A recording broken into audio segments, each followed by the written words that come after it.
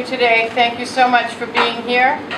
And you will see, if you're thinking about the colors that reminds you what month this is, all you have to do is look at me and look at our wonderful lady from the CAC, Michelle LaRanger, who's wearing the blue that is emblematic of Child Abuse Prevention Month, which is one of the reasons we're here today. So we're here for Child Abuse Prevention Month, and this is the color from my agency, the Women's Center, which is Sexual Assault Awareness Month.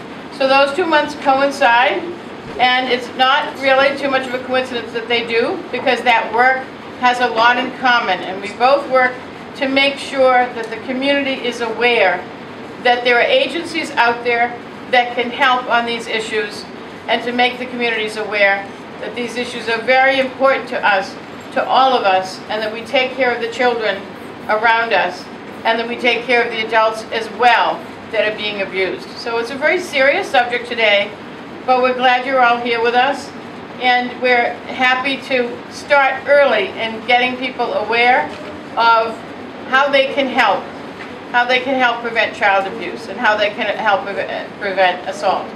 So we have a very important gentleman here with us today, whose job it is to make sure that those people that prevent crimes against other people get the justice that the system that we prize so much in America, the criminal justice system, has for them. So this is my opportunity to present a new district attorney in our area, and he covers a lot of territory from Attleboro to Fall River to New Bedford, so he has a lot of places to be, but he chose to be here today with us because this is an important subject to him.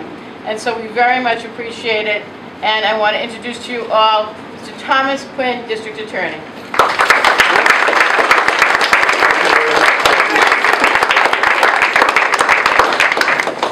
Thank you very much. I'm here to speak to you today, to speak out against child abuse and sexual assault. I take these issues very seriously, both professionally and personally. The DA's office is charged with the investigation and prosecution of these crimes. However, regardless of these crimes being committed, no one deserves to experience abuse. This is especially true among children. Over the years, the perspective of the role of law enforcement in the criminal justice system has changed. Victims who were once reluctant to come forward and contact the police or cooperate with prosecutors. This has changed. The people involved handle these cases with compassion. This is very important to me. The District Attorney's Office is among the first to respond to reports of child abuse and sexual assault. So compassion is critical when we first meet victims of these most heinous crimes. I have attorneys and advocates specifically trained in these areas to handle these cases.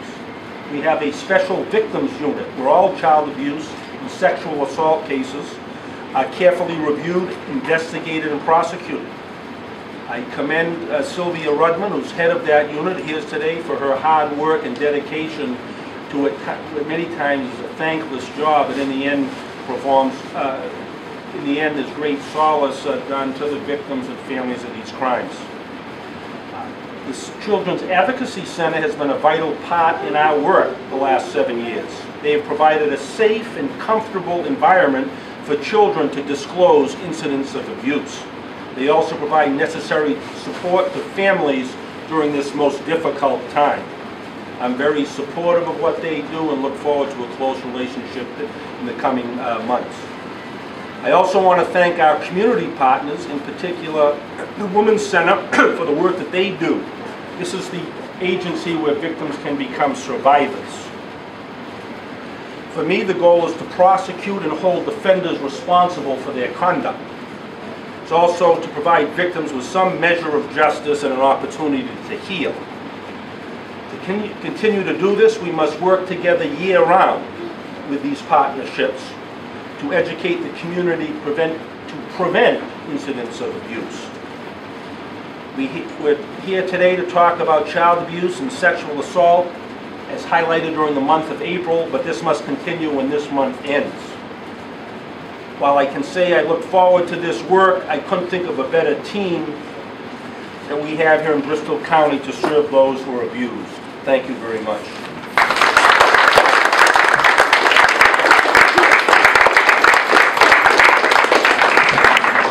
Thank you so much. And now I'd like to introduce you to a wonderful person who took on a number of years ago the very hard task of starting in Bristol County a new children's advocacy center so that young people would have a place to go when they had been abused. We did not previously have anything in Bristol County, although other areas did have advocacy centers. It was not an easy thing to get it up and running, and it is not only up and running, but it is serving many, many children every year, and it is a place where they can go and they can be taken care of in compassionate surroundings by people who know how to deal with this issue, who know how to treat children that have been abused. So without further ado, I'd like to introduce the Executive Director of the Children's Advocacy Center, Michelle Laranger.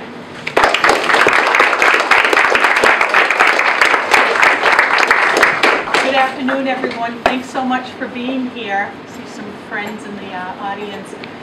We do this every April, but as District Attorney Quinn said, the issue of child abuse and sexual assault and sexual violence exists all year round. And we wanted to have you join us today to bring you aware of the agencies that are serving Fall River should your family be in need of our services. So please be sure to make sure that you take the brochures with you should we be able to offer some assistance. You know, it takes the adage of it takes a village for the work that we do at the Children's Advocacy Center with the DA's office, with the Women's Center, and many other agencies throughout Bristol County, but specifically here in Fall River. As a nonprofit organization, I am asking you to become a partner and ambassador to helping us protect children. Children are our most valuable resource. Teams that we host and coordinate teams for the investigation and all components for the healing for kids that present to the Children's Advocacy Center. But I really want to talk about prevention. We see too many children and families at the center. We really want to talk about how to stop it from happening. So I would really encourage you to come to the table and take our prevention materials so that you can be informed. Being educated and aware of the issues are the first steps to prevention. So thank you so much for being here today, and I look forward to offering any assistance as we move forward. Thank you.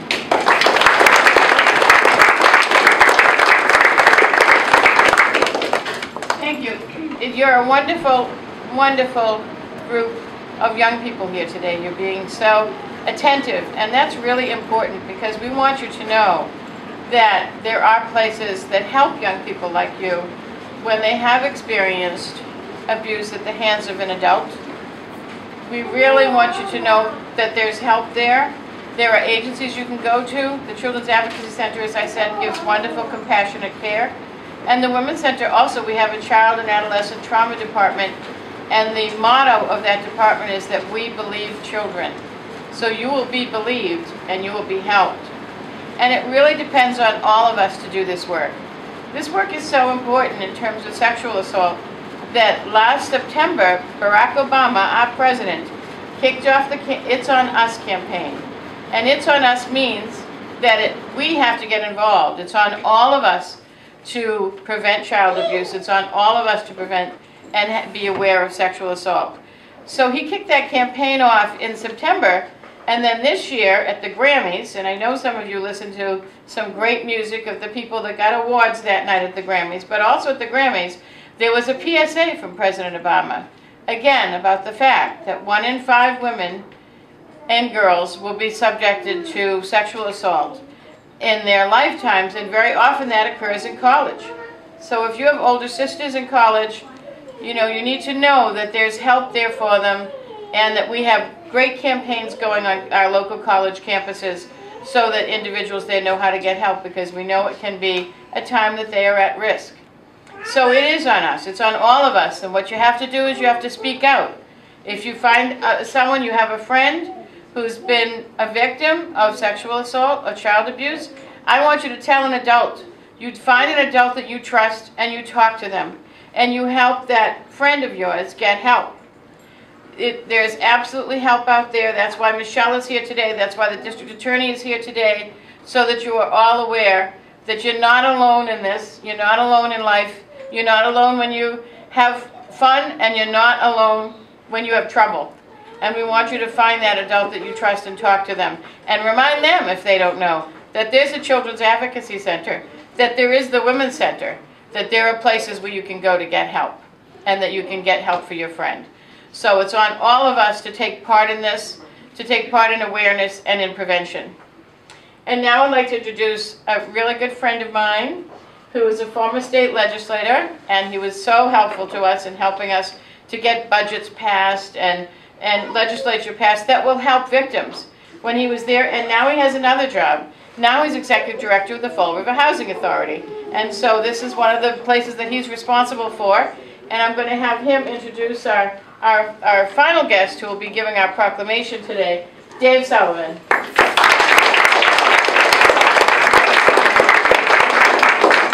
Thank you, Pam, for everything that you've done over the years. You've done tremendous work, and just want to say the Children's Advocacy Center has been an integral part, not only of our community, but of the county. And I do remember the battle of trying to get it to become part of Bristol County. But you arrived there, and you're doing tremendous work. Michelle, thank you. You reached out to us here in the Housing Authority. We have a social service roundtable where we discuss, and you help to bring material in and help to educate staff. I see a lot of tenants here as well, and I want to thank them as well for coming. This is a very important opportunity to hear about the Children's Advocacy Center. And with that, I don't want to belabor this, but he's our new mayor of Fall River, the Honorable Samuel Sutter. Thank you. I must say it takes a little getting used to. You hear district attorney and I snap my head around. We're very fortunate to have somebody like Tom Quinn to succeed me, and I am so confident that he's going to do a great job and enlarge upon what we tried to do at the district attorney's office while I was there in the prosecution of child abuse cases. I would like to thank Dave for his kind words. I want to thank Tom Quinn, the new district attorney, for his commitment to this cause. And please indulge me while I thank some old friends from the district attorney's office, who I see: Sylvia Rudman, the head of the at least it was called the Special Victims Unit the last time I checked in at 888 Purchase Street, Deb Almeida, Jessica Costigan, Ashley Bendixson. Anybody else from the DA's office that Thomas hired that I didn't mention? My thanks to you for the extremely important work you do, and also on the front line from the Children's Advocacy Center, Michelle Laranger, who heads the organization, Vanjie O'Clair. Jessica, I get to mention you twice because you're sort of in a hybrid position. Pam from the Women's Center. Everybody that's involved in this battle against rape, sexual assault, and child abuse. If I could just quickly amplify upon what Michelle said. We have prevention programs for domestic violence in many, if not most, of the schools in Fall River. And we are beginning prevention programs for opiate addiction. We need prevention programs to fight child abuse in a systematic way throughout Fall River and even beyond. These programs, as we know, Michelle and Tom, they exist in certain parts of the country, and some of the data shows that they work. One of the goals, if not the primary goal, is just to get the message across to kids that as soon as anything happens to you, report it right away. So with that goal in mind for our future, the immediate future, I will proudly read this proclamation, but I'm going to have to get my glasses out to do it. You know, it took a long time for me to give in to age, but I finally had no choice. So, whereas, I'm supposed to read this, right, Pam? Yes. Okay.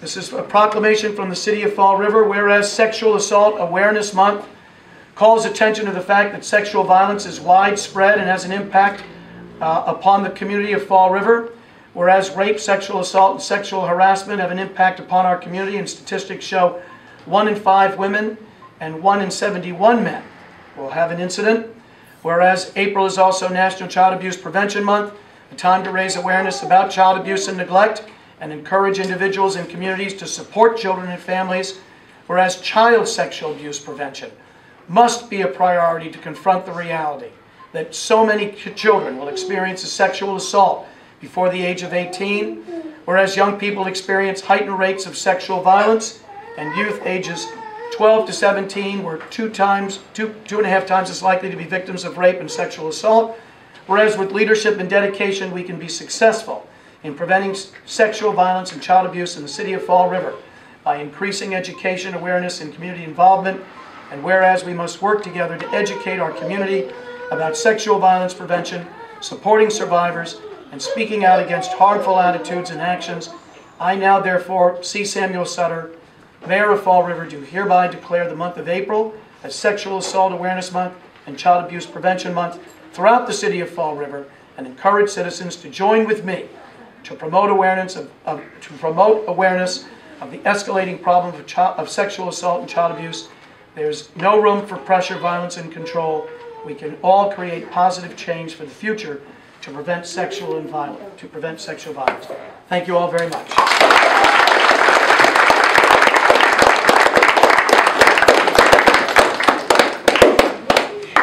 Thank you so much, Mayor Sutter. It's strange for me also to say Mayor Sutter instead of DA Sutter. Makes all of us. Yes, I'm sure you think you have to leap to the podium when we start to introduce the district attorney. But we're very grateful to have you here, our new district attorney, Tom Quinn. And we're grateful that all of you came. This is a serious subject, but it's time that we talked about it. We have to talk about serious subjects because things that happen in silence and in secret are not healthy. So we want you to make sure that you know that there's people here to help anyone who needs help. And we hope that you'll take some information home to your parents if your parents are not here. If you're one of our youth that are here today, it's good for you to hear this talk as well and to make sure that your parents have this information. But you have to know that you need to talk to an adult if you need to, and that they will help you, and the Children's Advocacy Center is there to help you, and the Women's Center is there to help you. Now's the fun part of the day for you, because you get to have some pizza and some other treats, and that's our way of thanking you for being here and having your attention. And thank you all again to all of you.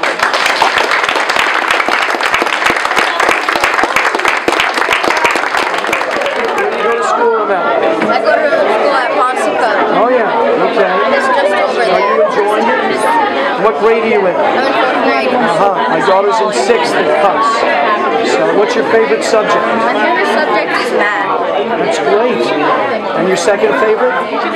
Science. And how about your favorite sport? That would be cheerleading. Oh, really? Okay. Do you get enough exercise, you think? It's very important, because that helps you study. Getting all that energy going. All right. Any questions for me? Do I like being mayor? Hi, how are you? Okay, I just wanted to say thank you for everything you do.